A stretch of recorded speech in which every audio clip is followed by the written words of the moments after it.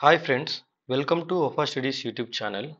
This is part 5 in Azure Data Factory tips and tricks playlist.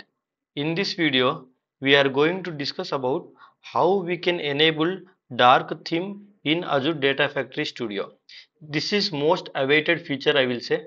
Why? Because if you are a Data Factory developer, you have to sit in front of your system and watch the Data Factory Studio for so long to develop your pipelines and all, and we usually end up working in night times and everything, right? So always dark theme are very useful when you are working so long with the system. So with the app what you are working, if it comes with a dark themes feature, then it is more advantageous to you. But data factory was lagging that before, but now data factory team has did a great job by launching a dark theme for the data factory studio as well. Let me practically show you that how to open the dark theme for Data Factory Studio. So initially, for example, here I am in my Data Factory. So let me click this Launch Studio to open this Data Factory Studio in the new browser. So once the Data Factory Studio opens, under settings, we need to control that. I will practically show you that now. Right now, whatever the theme you are seeing, it's a normal Azure theme with white color and blue color. So that's the reason you won't see anything in a dark color here, right? It's not a dark theme enabled one. So now, if you go to settings here, this is where you got a new feature called dark theme preview.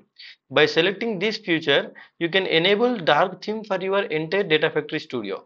So once you select that, the language and regional format you can choose according to your need. Let me hit OK to enable this dark theme. So once the dark theme enabled, now if I go under author, I can see my pipelines, I can open my pipelines. Even my pipelines come with a dark theme. See, I got my copy activity, and here I can see my copy activity details and everything. I can open even data flows.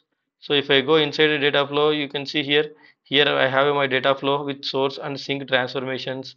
So many things, right? You can do. I can go to data sets. Everything will come with a dark theme.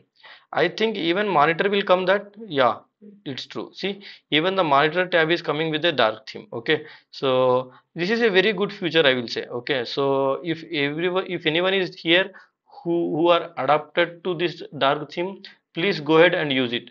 So it is only one time activity. Once you enable it, let's assume I closed it, and when I click this launch studio once again, it will automatically open me the studio in the dark theme only.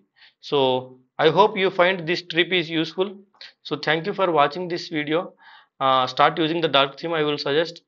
Please subscribe to my channel and press the bell icon to get the notifications whenever I add videos. Thank you so much.